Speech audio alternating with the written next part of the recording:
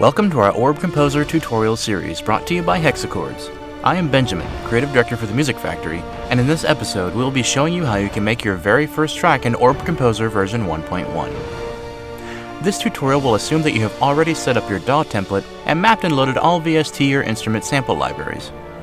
If you're not sure how to do this, you can visit www.orb-composer.com/manuals and download a Getting Started guide.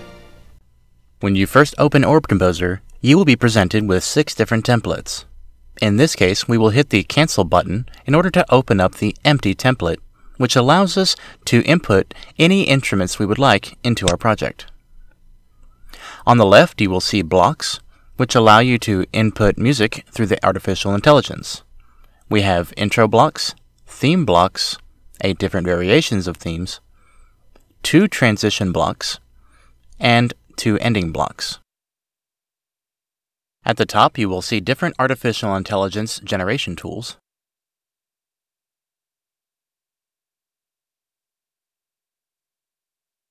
You'll also see a timestamp, transport controls, and of course, song controls, such as your key signature, time signature, and beats per minute. The first thing we'll be doing is changing our beats per minute. Then we will change our key signature to something we like.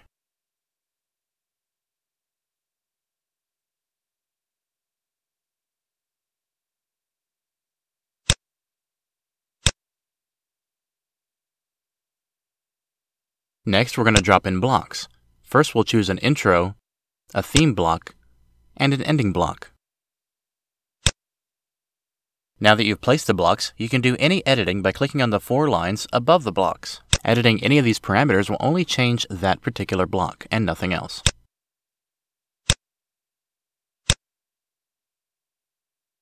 Next, we will choose our phrasing by clicking on the 3 connected squares on the far left. Phrasing allows you to choose various things such as the number of bars per block and how the melodies and harmonies are generated, such as questions and answers and standard. To change the number of bars in a particular block, simply type in the number in the top. And then you can simply drag and drop the block structure into the block structure section in your timeline. Next, we will choose our chords. Simply click on the chord wheel on the left to open up the chords panel.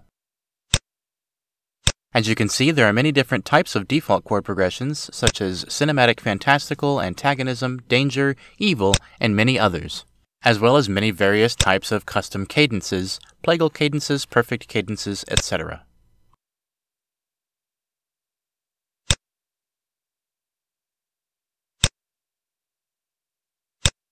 Next, we will choose our instrumentation.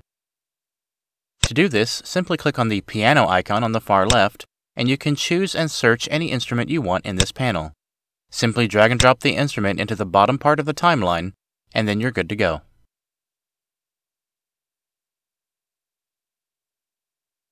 Orb Composer will intuitively write music for the instruments that you choose.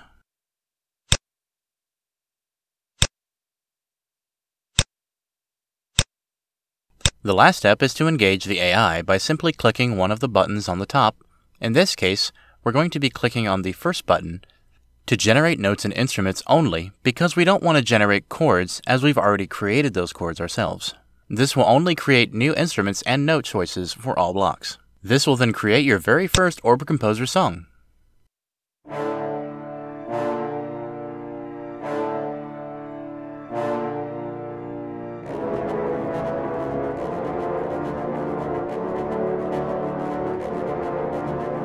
Next, we're going to be looking at the full orchestra template.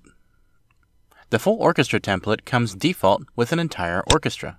Just as before, we choose our key signature, beats per minute, and then start importing blocks.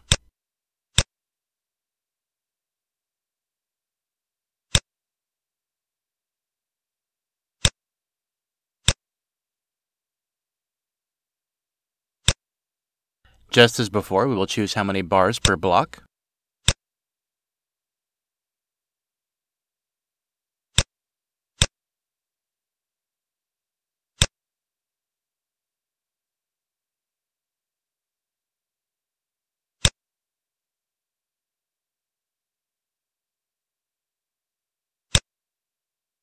However, unlike before, now we don't have to import any instruments. And you'll also notice that if you adjust any of the curves, Orb Composer will begin immediately generating music.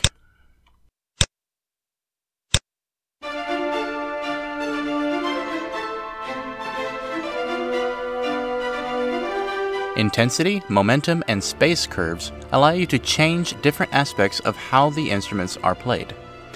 A higher intensity curve will cause instruments to play louder, a higher momentum curve will cause them to play more rhythmically and complex, and a higher space curve will cause more instruments to play at the same time.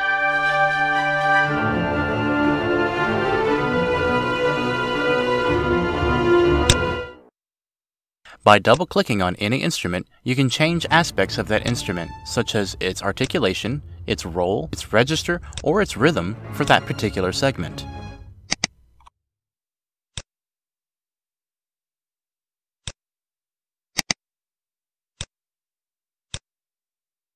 The final step in getting your finalized Orb Composer project song ready for editing is to open up and prepare your DAW.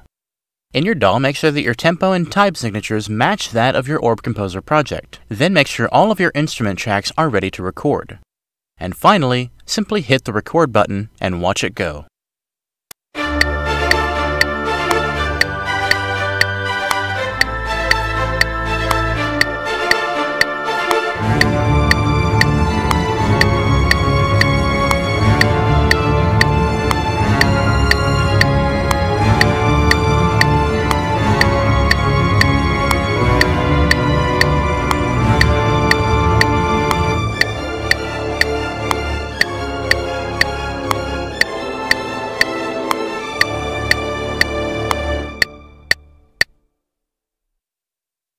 In some DAWs, such as me using Studio One, you may notice some weird offsets of your recording. You may need to change some of your MIDI offset recording settings or other settings in your DAW as well. For that, consult your user manual for your particular DAW.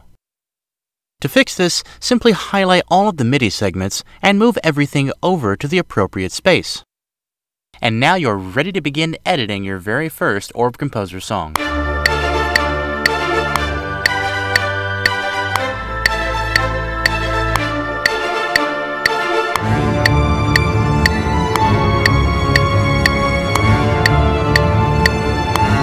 Hopefully you found this video helpful.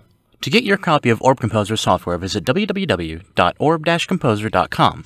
Here you can download your free, fully functioning demo or purchase the artist or pro versions of our software.